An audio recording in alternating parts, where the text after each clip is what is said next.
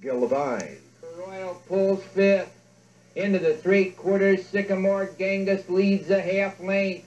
Surrender out there second, racing third to the upper turn.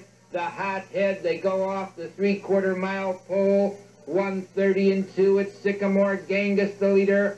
Hothead now comes on second, racing in third is Surrender. In the lane, Sycamore Genghis shows the way. The Hothead moves up on the outside to challenge second. That's the Hothead now taking the lead. Sycamore Genghis with Surrender third. But it's Hothead in front. An amazing story in himself. Driven and trained by Mike Borys, the winner number 10, Hothead. That is Hothead's 15th win of the season out of 16 starts. His 17th win out of 18 starts lifetime.